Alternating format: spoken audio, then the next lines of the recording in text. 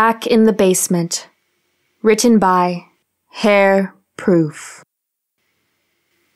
Low ceiling, cold air, and a smell of moldy potatoes. Everything was as Tim remembered it. "Nothing," Marin said. "See?" Even with all of her love, she'd finally lost patience.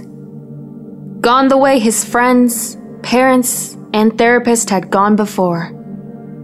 That tone in her voice.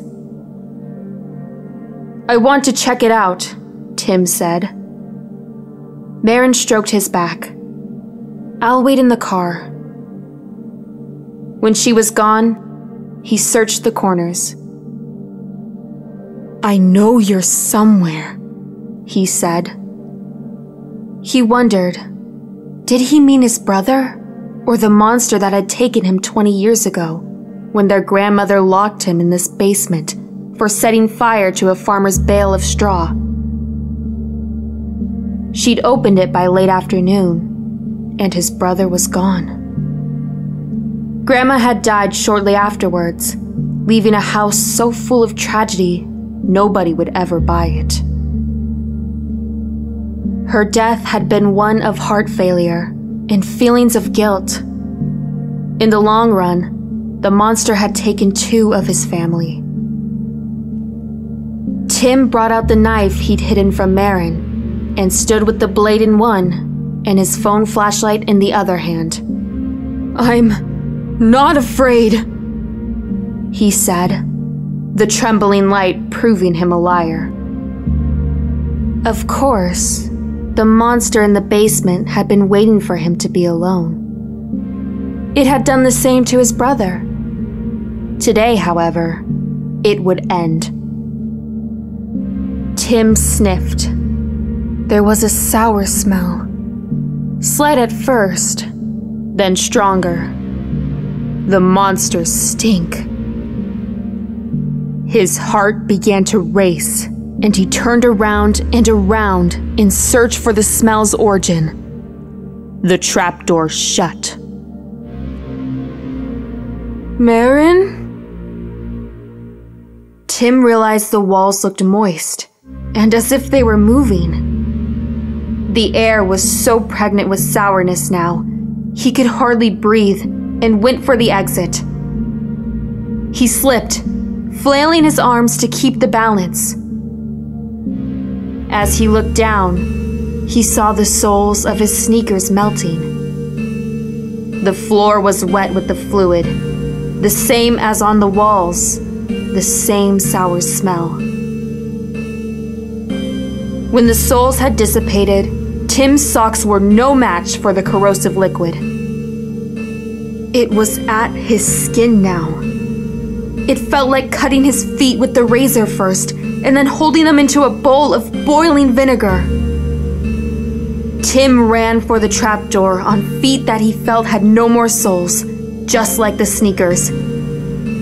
This time when he slipped, he fell. The liquid burned into his hands. He raised them and saw a bone moving as the skin of his palms was eaten away. It was a blurred view through eyes flooded by tears. When Tim inhaled now, 1,000 needles pierced his lungs. Before the burning torment of being digested erased all rational thought, he couldn't help but realize they'd all been right. His parents, Marin, the therapist, everybody. There was no monster in this basement.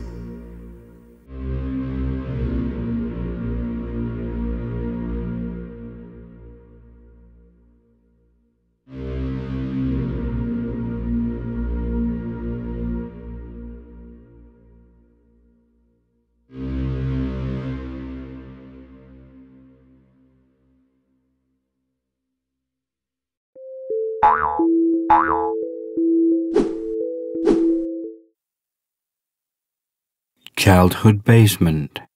Written by Mega Cool. It's been a while since I've stepped foot into this place. The decrepit basement of my childhood home, the tunneling staircase that leads to the cobwebs below. I thought back to all the dread I felt emanating from here as a child. A forbidden place that I so vehemently resisted going near. I can remember the anxiety I felt when I gazed into the unlit, cryptic room below. Imaginary horrors and eldritch spiders lurking behind each step downwards. This place haunted the dreams of my youth, a constant presence that tickled the back of my brain. Of course, that was only when I was a kid. I'm a fully fledged adult now, unburdened by such childish horrors. I thought nothing of it when my dear mum asked me to come inspect her furnace and see if I could do anything to help her out during these frigid winter months. It's been so hard since Dad passed, for all of us.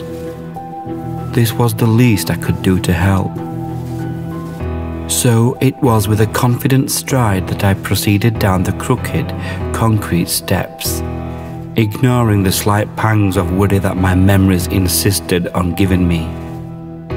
I turned on my torch, illuminating the area with reassuring brightness of an LED. The room remained unchanged from how I remembered it.